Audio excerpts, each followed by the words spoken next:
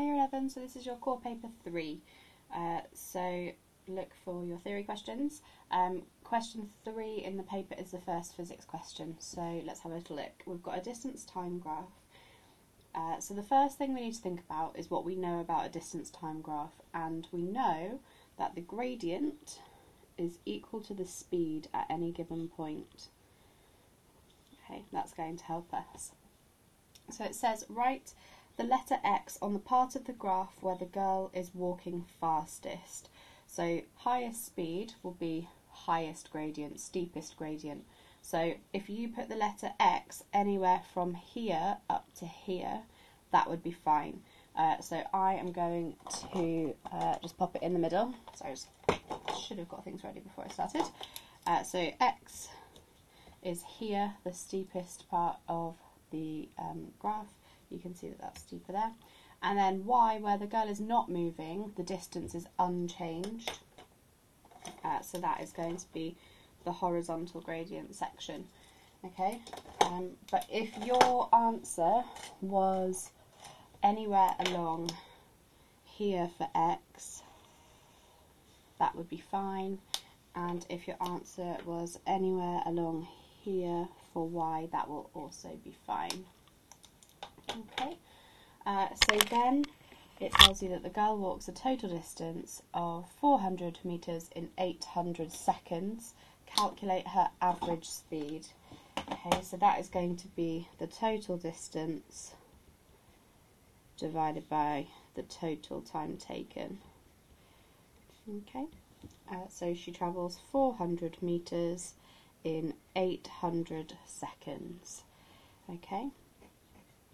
The zeros cancel. 4 over 8 is a half, so her average speed is 0.5 metres per second there for the first physics question.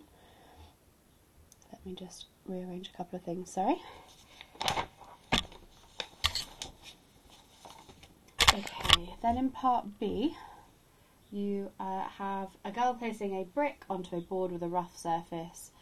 So initially it just looks like this. There's the surface, there's the brick on top, and then this is tilted up to this angle at some point later. But the brick doesn't slide down the slope. So what is the name of the force that prevents the brick from moving? Well, that's friction. That should have been fairly obvious to you.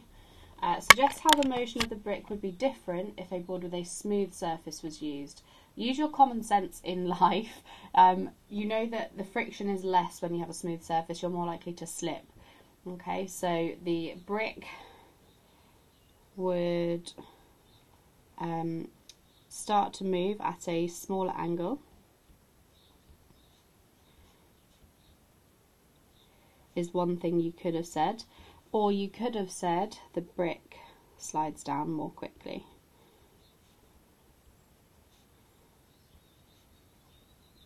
Okay, or faster, a word like that would be fine. State the type of energy that decreases as the brick moves down the board. Okay, so you know that they are moving through a height. The brick is moving down as well as across, so you know that gravitational potential energy is lost. So you just need to write that down.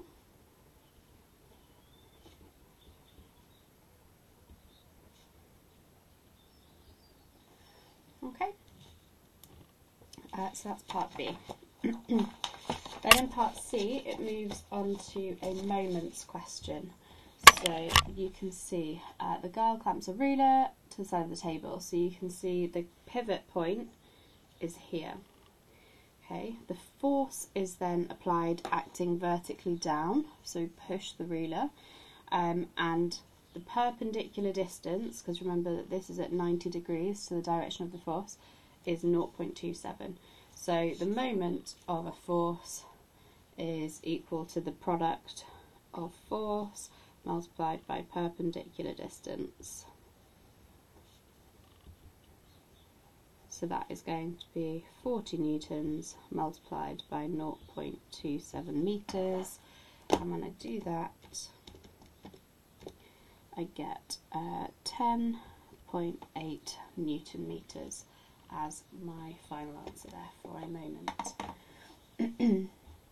Okay, so please make sure that you write your equation and not just your final answer. They want to see that in the question.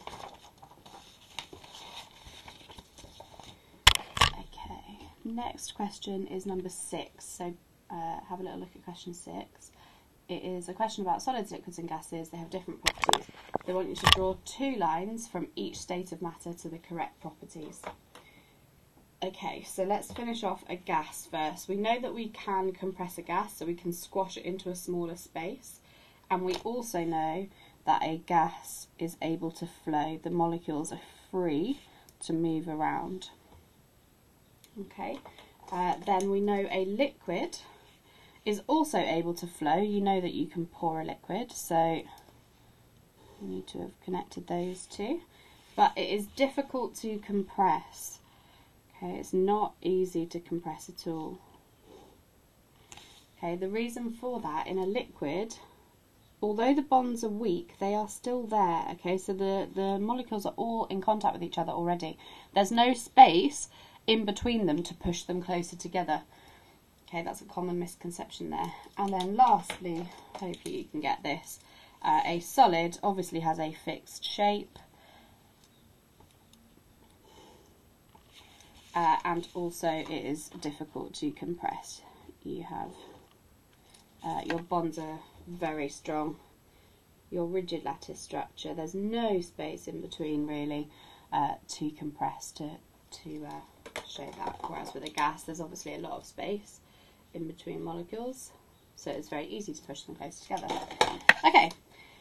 Then, in the next part of the question, it says when a liquid is heated, it expands. Describe how the structure of a liquid in glass thermometer is designed to make use of this property. Okay, so we know that a liquid in glass thermometer is just the one that you use in the lab.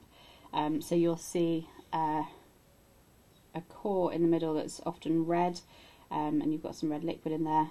So describing how the structure, so the physical shape of it, affects how we use the thermometer, you need to say that the liquid is held inside of a tube. That's the first thing.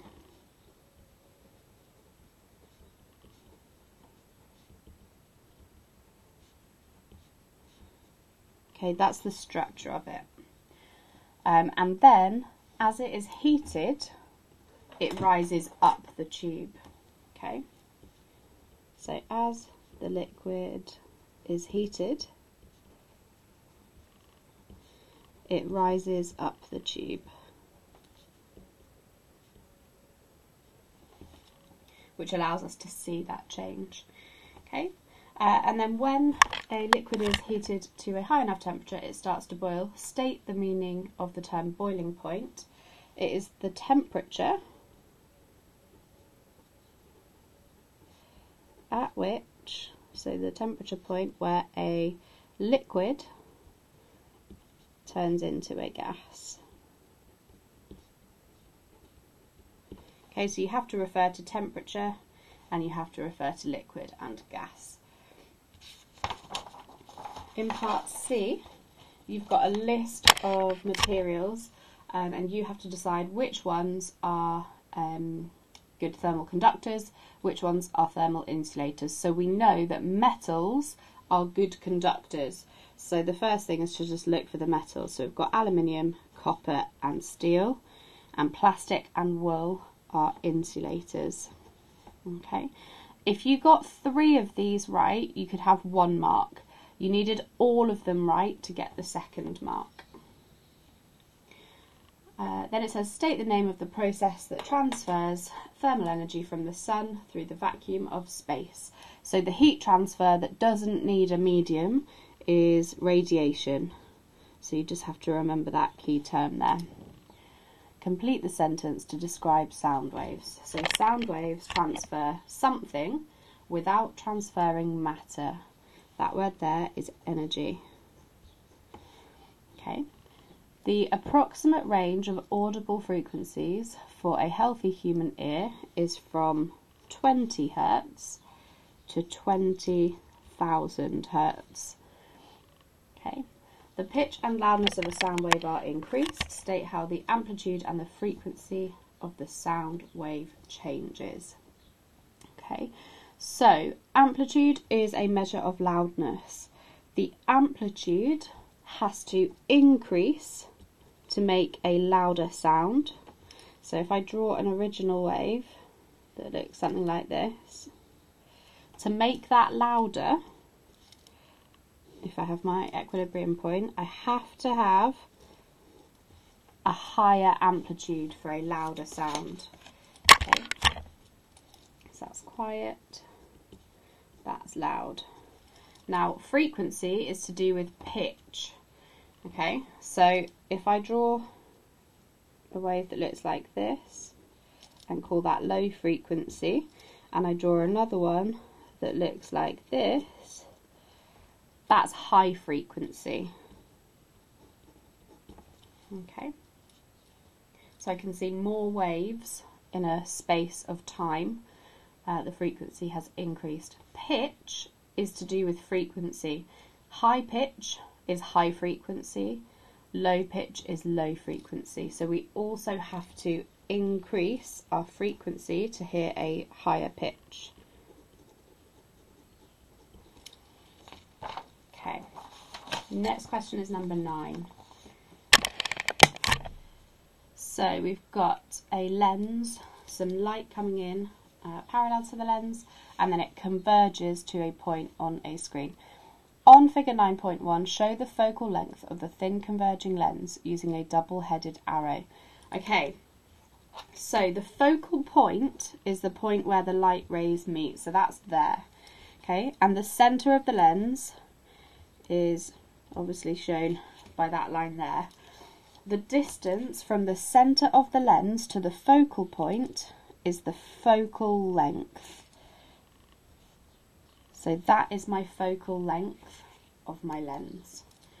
Label the position, I've done this bit already, of the principal focus. This is the focal point. That's what that means, with the letter F. Okay. And then another thing you have to do is add visible light into the correct position. So this is the electromagnetic spectrum.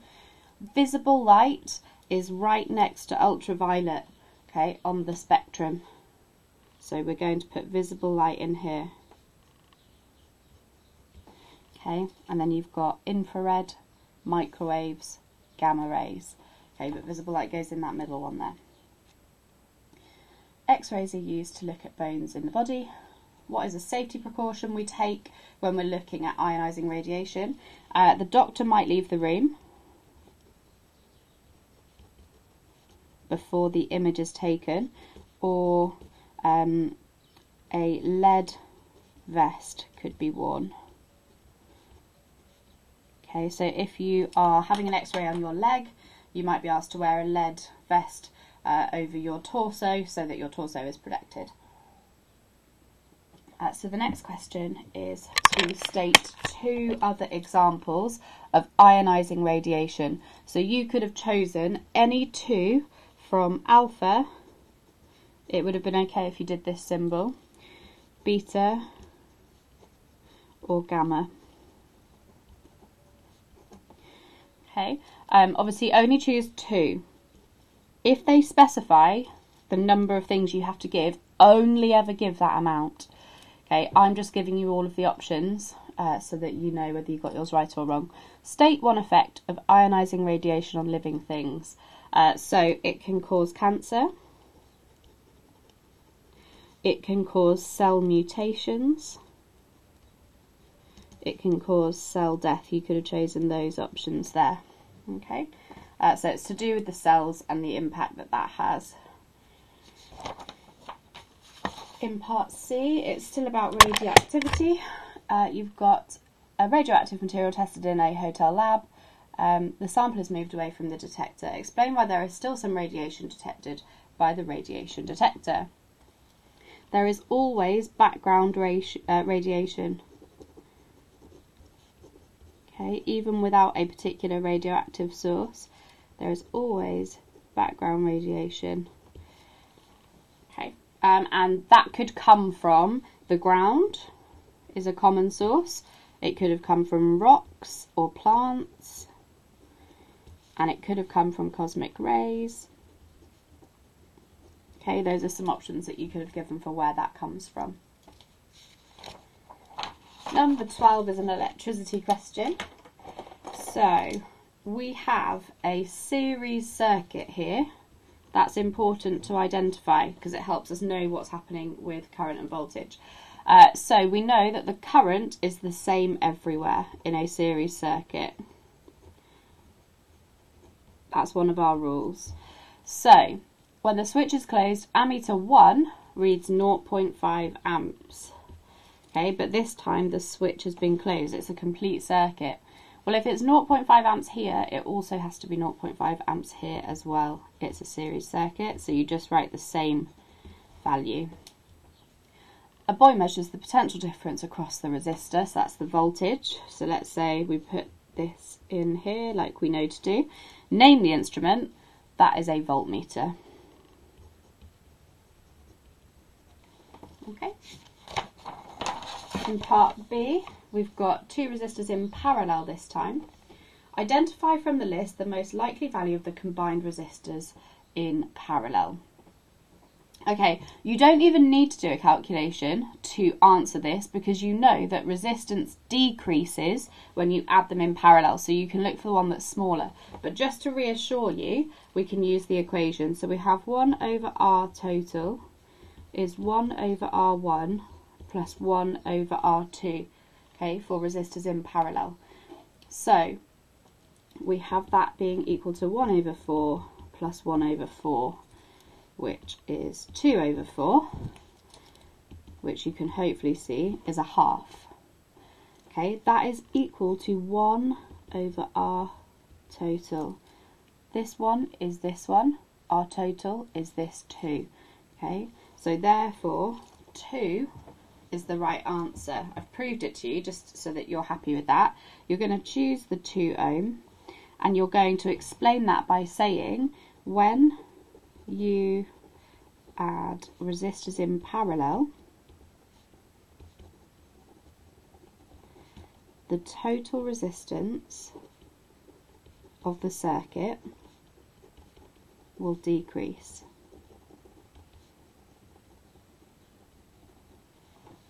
Okay.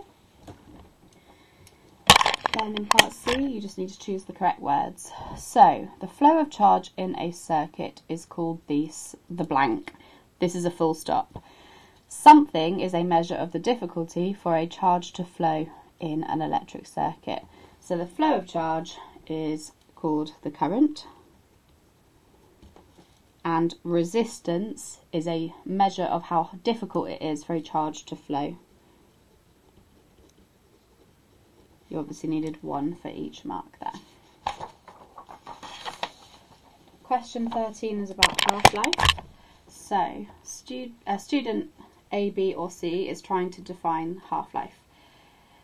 Half-life is half the time for the activity of the sample to decrease to 0. No, that is not correct. Half-life is the time taken for the activity of the sample to decrease to half its original value. That's not bad. Half-life for C is the time taken for the activity of the sample to decrease to half its original value. So,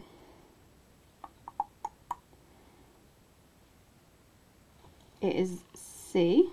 Sorry, I was just looking at what the difference is. It's quite misleading. Look carefully. It's either the time taken or half the time taken. That's the difference between student B and C. To decrease to half its original value, it is the time taken for half of its original value, not half of the time taken. So it's student C there. So just be really careful with your reading. Part B, figure 12.1 shows 2 samples of the same substance, emits beta particles. Which is the same? So it's the same thing, but we've obviously got a much bigger mass on the left and a much smaller mass on the right. So it's definitely not the mass of the samples. They're different. So we know that the half-life of a particular isotope is constant, so it's definitely going to be the half-life. The number of atoms decaying each second is not going to be the same. because you have a different sample size, and therefore the number of beta particles emitted is also not going to be the same. So it should just be the top one that you've ticked there. And then in C, you've got a curve of count rate. So you can see that initially the count rate was 2,000 counts per minute. Then it says that we take that sample and it arrives at the factory recording 1,000 counts per minute, and you have to work out how long that journey took. So all you have to do is find 1,000 counts and then track to see that time, and you can see that clearly says 4 hours. Okay, so you just write 4 hours there. I think that's it. Yeah, fab.